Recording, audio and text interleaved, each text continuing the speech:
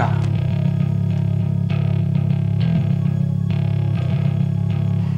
董事长，我们正在开会，不知道您突然光临是有什么指示吗？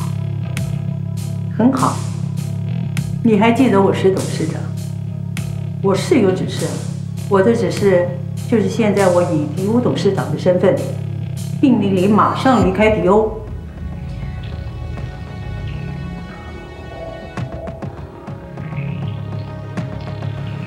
董事长，请您息怒，您看到的不一定是真相，我们正在想办法。闭嘴，林凡，我是多么的信任你，让你在吉欧帮衬着智哲把公司弄好，结果呢？如果今天不出面的话，公司都快要改姓了。董事长，我一直很尊重你，我希望您也可以尊重我。我不知道您对我的这种误会是从哪里来的，但我希望我们可以就事论事，以解决问题为先。你现在是在教训我吗？你搞清楚，我不是沈志哲，更不是林凡，随便你怎么讲，对我来说一点作用都没有。不管是迪欧或者是志哲，都没有你的位置，请你马上给我离开。是沈总请我来的，除非他亲口让我走，否则我是不会走的。好，我还没有见过像你这么不要脸的女人呢。你走，你马上给我走，任何帮他的人一起走。刘瑞，阿姨，我跟沈志泽这么多年的兄弟，我为他、为迪欧付出了多少，您心里最清楚。我恳求您收回成命，迪欧不能没有许诺。林凡，阿姨不糊涂，我这么做有充分的理由的。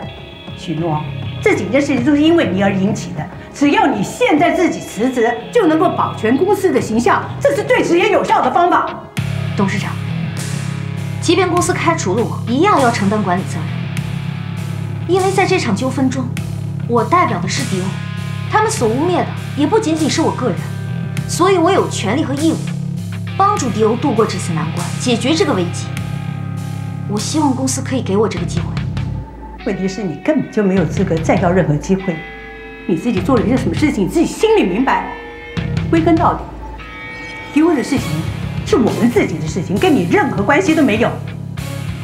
董事长，你可以埋怨我，但你没有权利否认我的努力。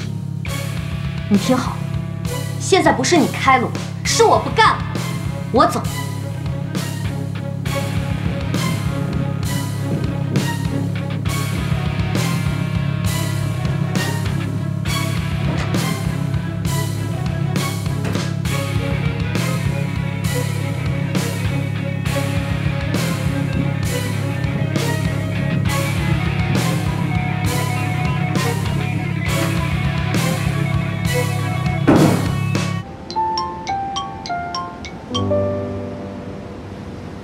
赵总，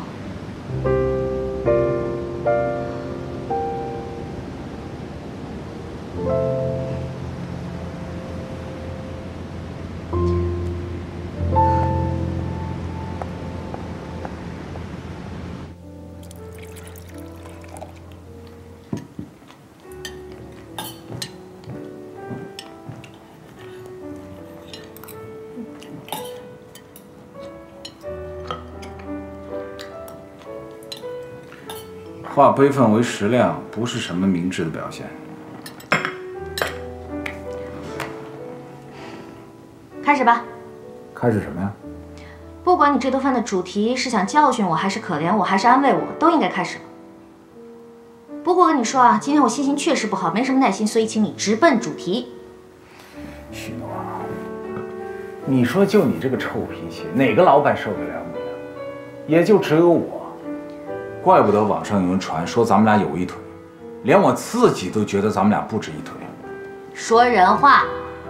好，你回来吧，办公室也替你留着，卫生每天都有人打扫。还有啊，你最喜欢的那盆小孔雀，我替你养得好好的。听你这么一说，我还真有点感动。哎，我不需要你感动，我需要的是你的实际行动。感动归感动，但是不能冲动。赵总，你没听说过好马不吃回头草吗？可你不是马，你是人呐。我的意思是说，我没想过要走回头的路。以迪欧现在的情况，你还待得下去？而且我告诉你，再过2天，就算他们想留你，我估计你也不会待下去。为什么？因为法国欧亚集团总部高层最近会有人事变动，迪欧的后台雷诺马上就要下课了，新上任的总裁芭芭拉对你们迪欧一点好感都没有。不是，这些你是怎么知道的？因为芭芭拉是我的嫡系。这圈子里面早就传说赵总你口味独特，喜欢法国妞，所以你是搞定了芭芭拉。我搞定了她妹妹。佩服佩服，你可真是老当益壮。我做这一切都是为了生意。其实我早就想在欧亚集团高层物色我自己的合作伙伴，因为我知道雷诺和沈志泽的私交不错，我没办法从他那儿下手，我就开始物色我自己的后起之秀。这个时候，芭芭拉就出现在我的眼前。芭芭拉可是我一手扶植起来的，只要芭芭拉一上台，迪欧跟集团总部的合作就会终止。到那个时候，蓝针就真的会成为化妆品行业的第一巨头。你真是让我刮目相看。所以千万别小看你的老板。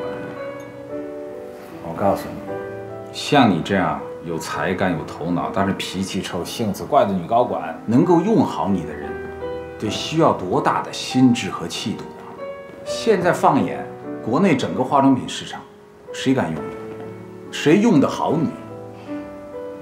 只有我才是你的伯乐。赵总，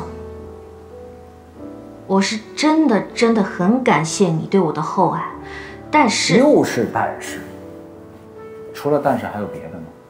但是之后呢，肯定是拒绝。你告诉我，你拒绝我的理由是什么？你说的所有的这些，我一点都不怀疑。但是现在迪欧的情况危急，越是在这个时候，我更不能离开他了。这是我做人做事的原则。你现在都快被扫地出门了，你怎么坚持你的原则？这是暂时的。沈总现在人在国外，等他一回来，我相信他一定会给我洗白的。你知道我为什么会看中你吗？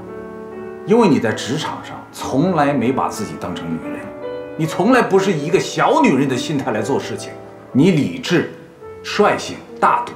可你现在呢？你现在变得越来越像个小女人，这对于执掌一个企业生命线上的女高管来说，不是什么好事。我不明白你的意思。许诺，职场里可以有美人计，如果你真的是头脑发热，把职场变成情场，把你的老板变成你意淫的男主角，到了最后，你会死得很惨。别怪我没提醒你。公司的大门永远为你敞开。如果你真的想回来，给我来个电话，我亲自来接你。